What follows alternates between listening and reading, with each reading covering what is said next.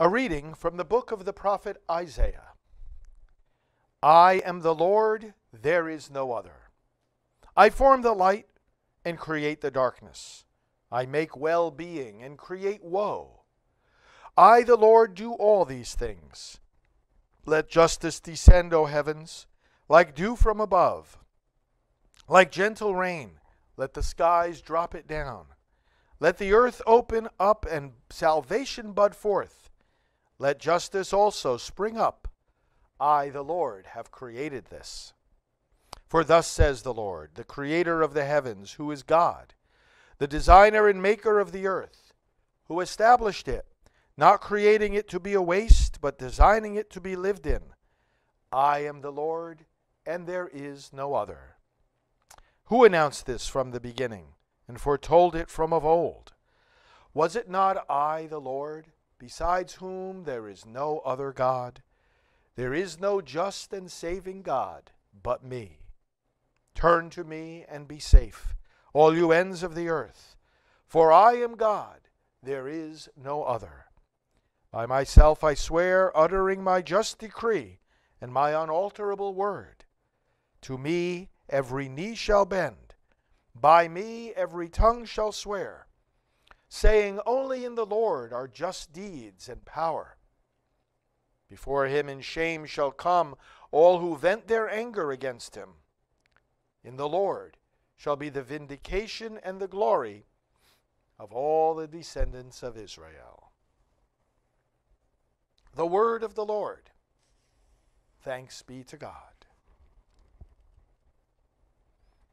Let the clouds rain down the just one, and the earth bring forth a Savior. Let the clouds rain down the just one, and the earth bring forth a Savior. I will hear what God proclaims, the Lord, for he proclaims peace to his people. Near indeed is his salvation to those who fear him, glory dwelling in our land. Let the clouds rain down the just one, and the earth bring forth a Savior. Kindness and truth shall meet, justice and peace shall kiss. Truth shall spring out of the earth, and justice shall look down from heaven. Let the clouds rain down the just one, and the earth bring forth a Savior. The Lord himself will give his benefits. Our land shall yield its increase. Justice shall walk before him, and salvation along the way of his steps. Let the clouds rain down the just one, and the earth bring forth a Savior.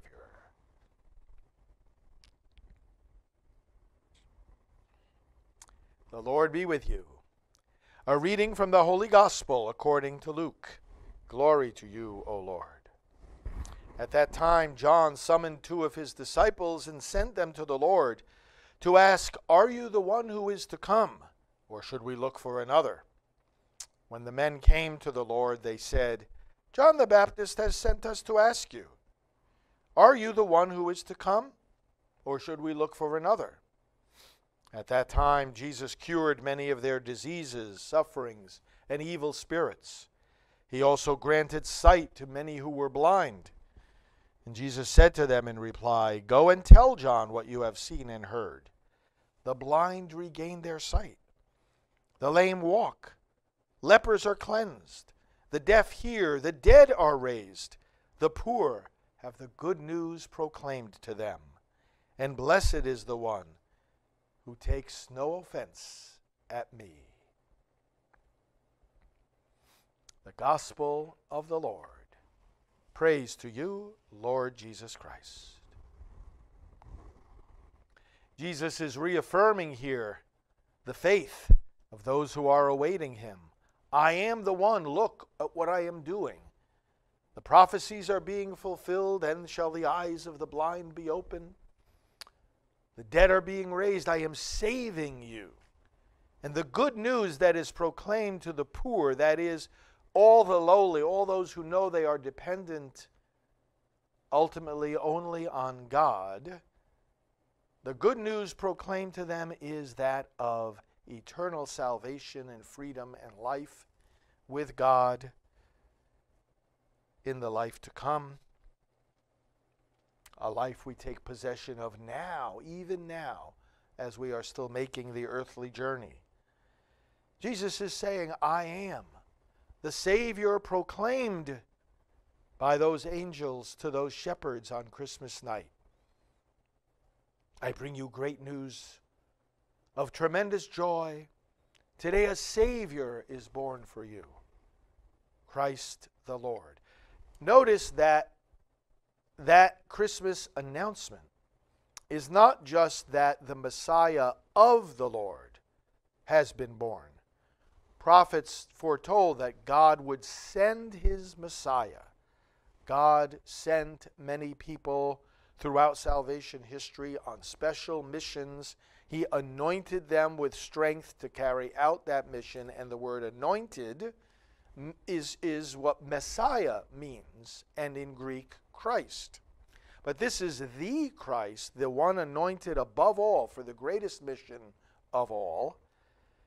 And so it's fulfilled in a surpassingly marvelous way, because God doesn't just send a Messiah, he comes himself. The angels say to the shepherds, not born this day in the city of David is the Messiah of the Lord.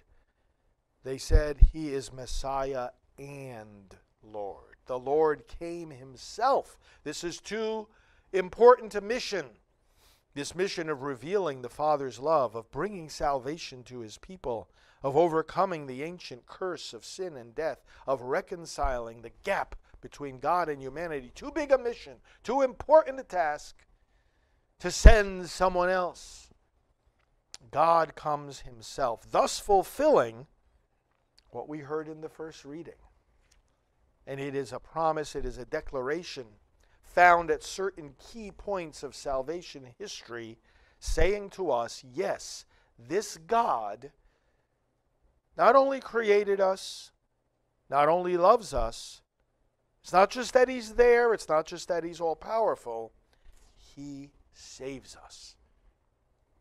I am the Lord, not just here for you to adore, worship, welcome, look at, here to intervene on your behalf, to set you free. He says to those disciples of John, look, the dead are raised. I'm giving sight to the blind, hearing to the deaf. I'm saving. So Isaiah says, I am the Lord. There is no other, there is no just and saving God but me. Turn to me, all you ends of the earth, and be saved. Now, when else did he speak this way?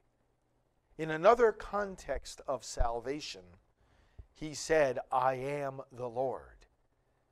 In other words, this declaration that the angels make on Christmas, he is Messiah and Lord, is a declaration of salvation, and like God made when he revealed his name to Moses. In the book of Exodus, in the 3rd chapter, the burning bush, God says to Moses, I am. This is when he reveals his name. That's what Yahweh means. I am the Lord. I am. So I am. I am what? Well, it was the context of God telling Moses, go and set my people free. God was preparing and sending Moses on a mission of salvation. So here in Isaiah, it's not just I am the Lord, look at me. It's I am the Lord acting on your behalf, setting you free from your enemies. And then there's a third instance in John chapter 8. You read the dialogue there that Jesus was having with the Jews, more like an argument. And he said, you will die in your sins unless you believe in me, but the one who believes in me will never see death. And they're just like amazed at this. They're saying, who is this guy saying that he is?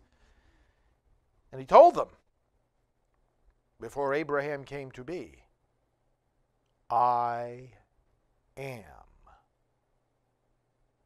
I am the Lord. Born for you is Messiah and Lord. And all of it in the context of I am for you. He sets us free. It doesn't matter what is weighing us down. He sets us free. Let's take hold of his hand. You know, those that have the merriest of Christmases are the ones most deeply aware that they need a Savior. So many people say, well, what God, Jesus is a Savior, but what is he saving me from? They don't even know. Blessed are we who know how sinful we are. Blessed are we who know how enslaved we are without the Savior. Enslaved to sin, to despair, to death, to blindness and darkness and falsehood. But we are set free. A Savior has been born for us. So we rejoice with exceeding joy, all the more as we are aware of our need for the Savior. Let's rejoice as we approach that birth, that proclamation. Born for us is a Savior who is the Lord. Amen.